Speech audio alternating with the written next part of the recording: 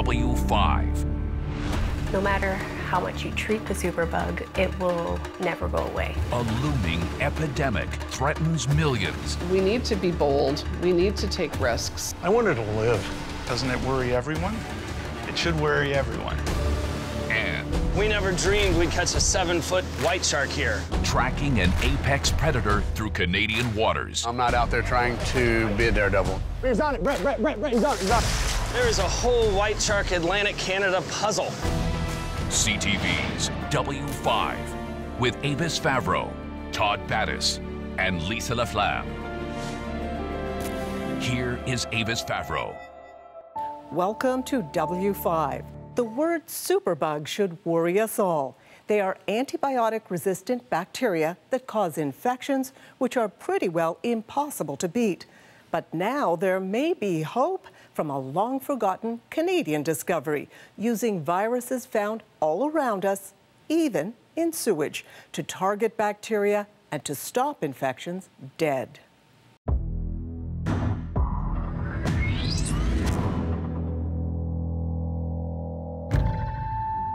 You're looking at microscopic killers, bacteria that cause infections that are tough, sometimes impossible to kill, even with the most powerful antibiotics.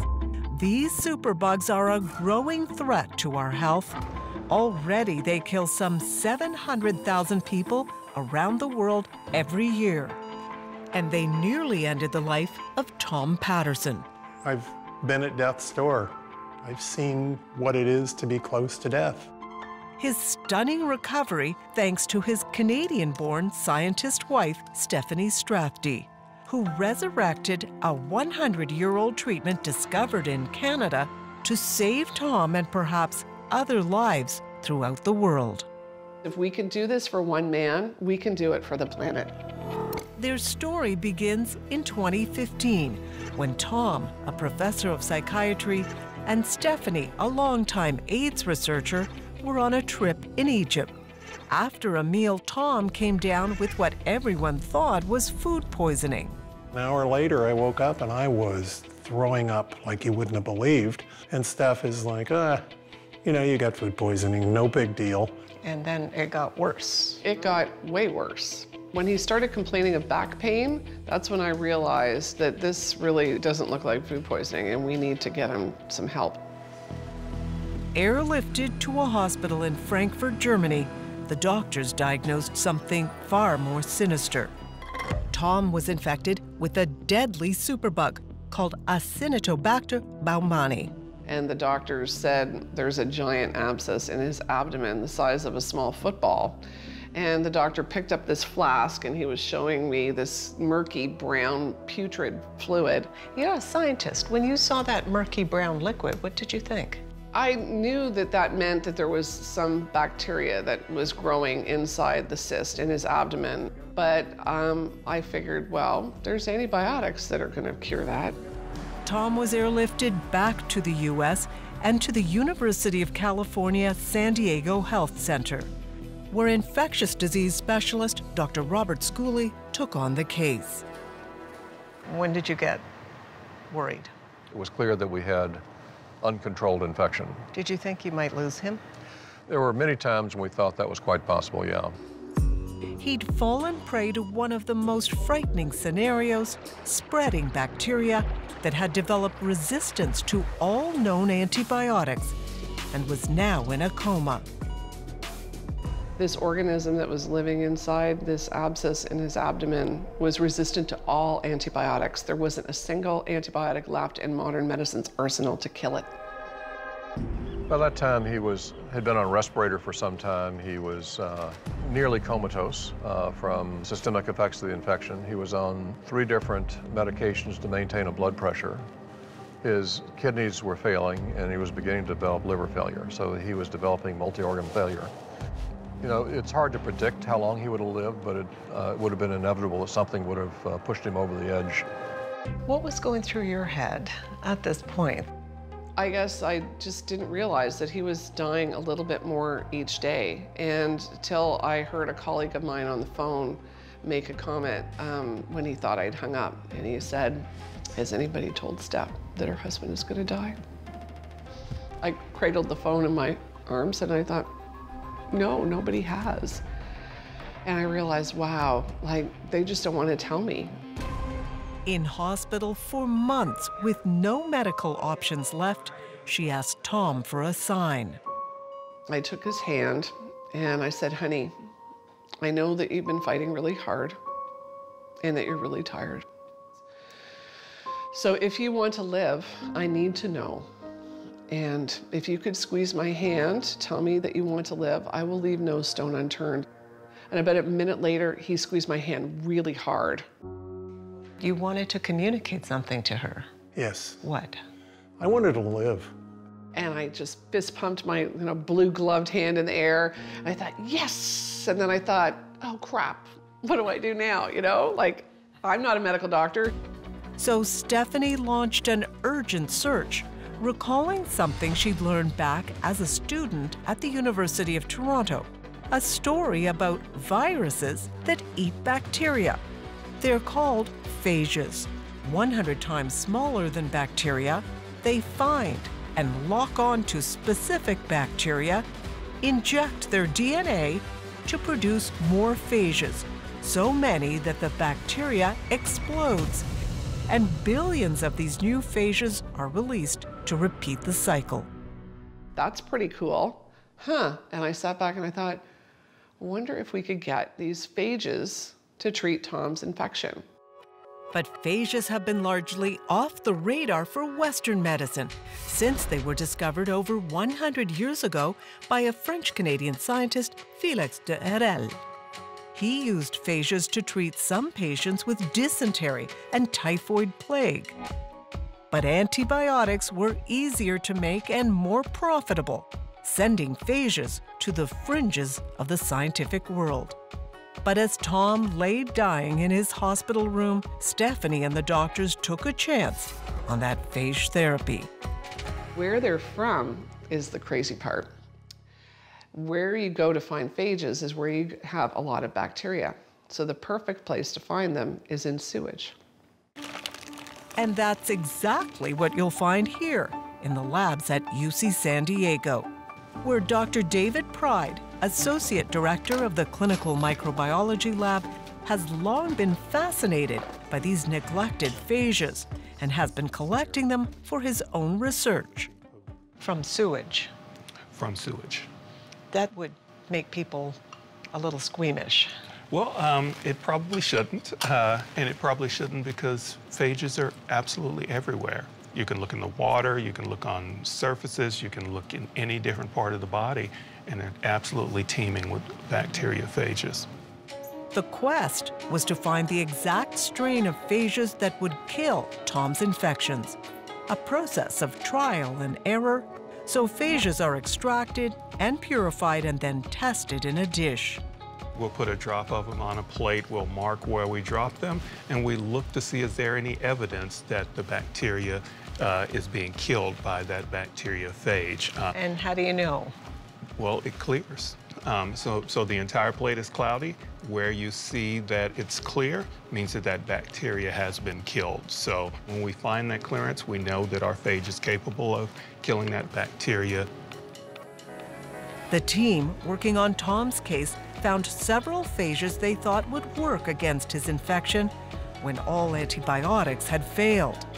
Okay, here we are, we're having Megan administer phage therapy. And then they injected billions of phages into his abdomen, even right into his bloodstream, with no guarantees it would work. That was the scariest moment when I had to sign this consent form that I knew my husband was dying. I knew we were going to try an experimental, unproven cure that could kill him, but I'm going to do it anyway because, it's like... What choice did you have? Yeah, there was none. He was literally within hours of dying, I was told. When did you notice a change? We started the phage therapy on March 15th of 2016. On March 20th, Tom woke up, lifted his head off the pillow, and kissed his daughter's hand. And everybody freaked out.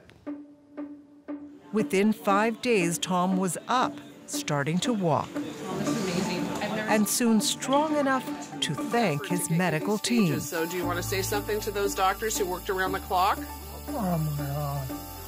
It's up to them. They're gonna say I am because of their love. Yes. And many credit the phages for saving his life. My favorite line is, you know, that my husband was cured with phage therapy. I can literally say he's full of shit.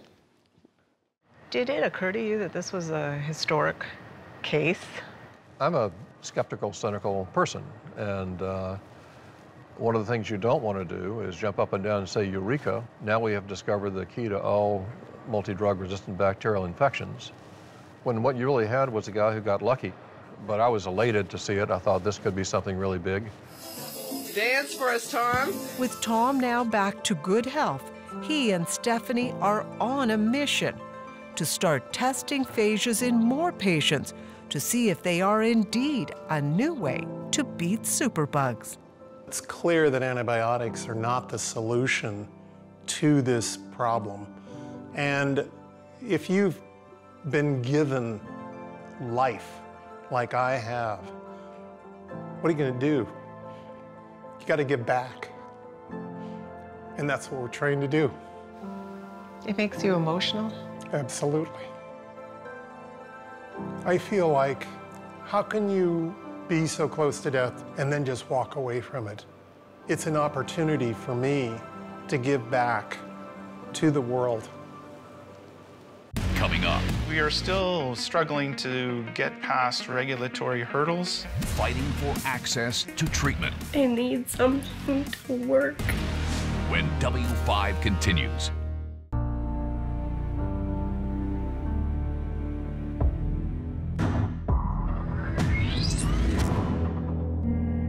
All I really wanted was to have my husband back for one more day. Superbugs almost killed Tom Patterson. He was saved by phage therapy, viruses that attack bacteria. And many think they may be a possible weapon in the war against drug-resistant microbes. People need to understand that antibiotic resistance is the coming plague, and that we all need to be aware of that. And this is a potential solution. We've been told that up until Tom's case that there was no public face for superbugs. And I looked at Tom and he looked at me and I said, well, you're it. So a year ago, he and his wife Stephanie launched iPath, the first phage therapy center in North America at the University of California, San Diego, that connects doctors and their patients suffering from untreatable infections with researchers collecting phages. DC1 looks like it's infecting well. Like Canadian microbiologist John Dennis at the University of Alberta. For over a decade, he has been sounding the alarm over failing antibiotics and the need to fast-track phage research. Is this something you carry with you and you're worried about? Doesn't it worry everyone? It should worry everyone. Are we going to look at traditional medicines like chemical antibiotics, or are we going to try something new that hasn't been tried before? Here's the path. And this is where phage medicine begins, in nature. Okay, so what's the objective, quarterback? The objective is to get dirt near the roots of different plants. We don't know which ones have the best potential for therapy, so we just have to sample them all. So it's like sifting for gold? Sifting for gold. Yeah. The scientist and his students search farm fields Pumpkin patch? Well, there's a big gourd there. and forests to find phages that will cure human diseases. Wherever there are rotting plants, there's bacteria, and the phages that have evolved to attack that strain of bug. Call it digging for medicine. And among the most dangerous superbugs, says Dennis, are the horrific lung infections attacking patients with cystic fibrosis.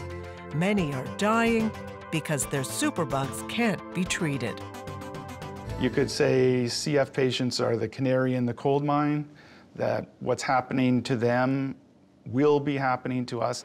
So he's set up a phage factory at the University of Alberta, where scientists separate the phages from the dirt and then test to see which ones attack and kill infections taken from samples from sick patients. It's a challenging way of making medicine. They're not like chemical drugs, which will treat hundreds of patients. And so this is really personalized medicine. This is a prime example of this. One medicine for one patient, and it's going to save their lives. All those are different phages that we can test immediately. His lab has sent phages to treat several American patients with cystic fibrosis, but Health Canada has not approved the use of phages yet, even though they were discovered here long ago. Sure, yeah, I would love to see that. It would be a full circle story where something discovered in Canada now is being used to treat Canadians years later. And in Canada, we are still struggling to get past regulatory hurdles.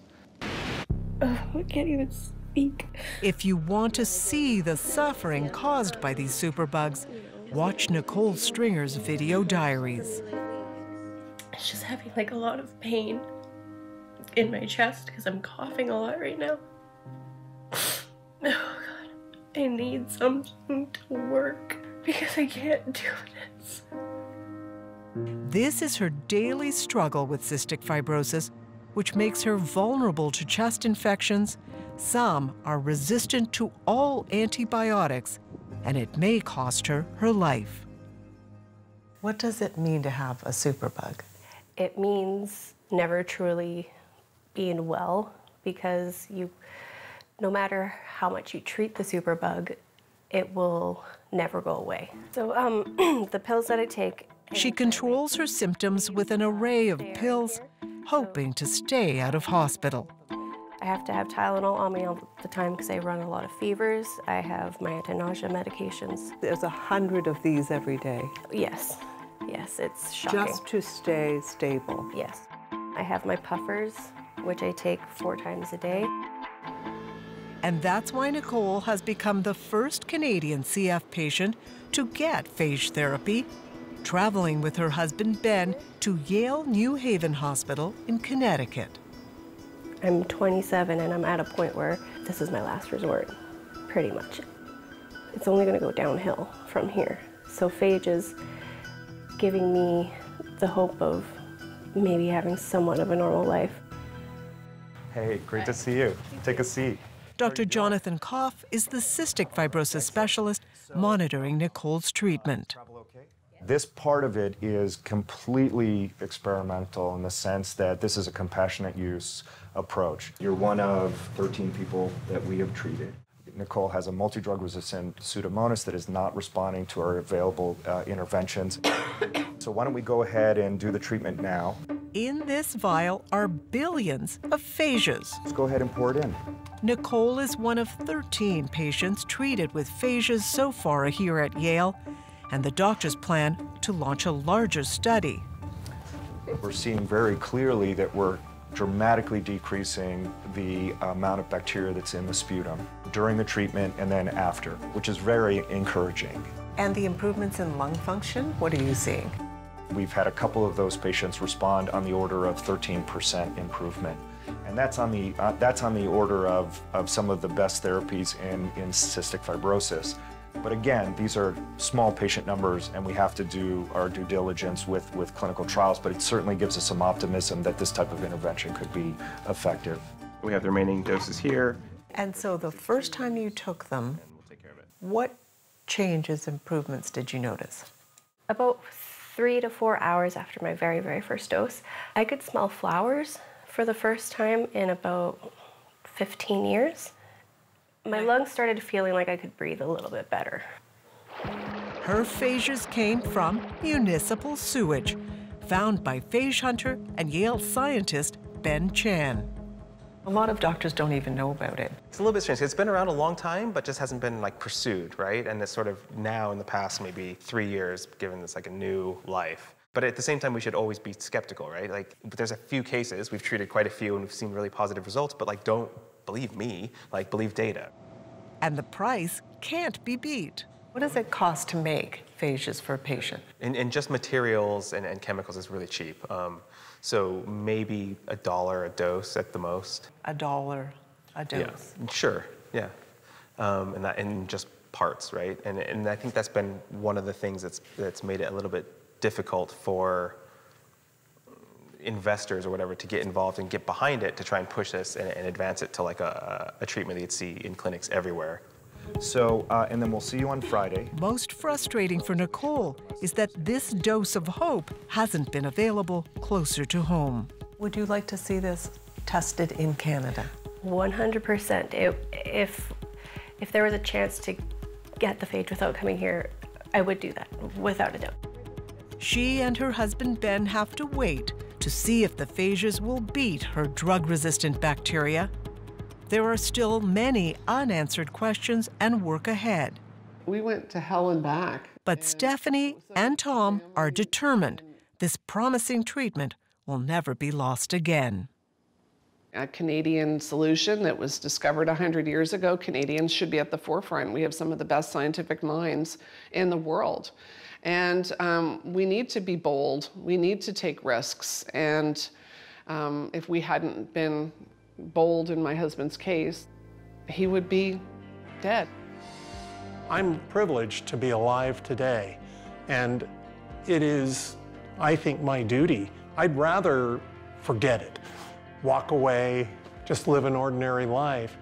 But I'm saving lives, I believe, in talking to people and representing evidence-based hope that even when you're this close to death as I was, you can survive, and that phages may be a potential solution to this huge crisis that we're on the brink of. Health Canada tells W5 it will consider Canadian phage studies if and when doctors ask.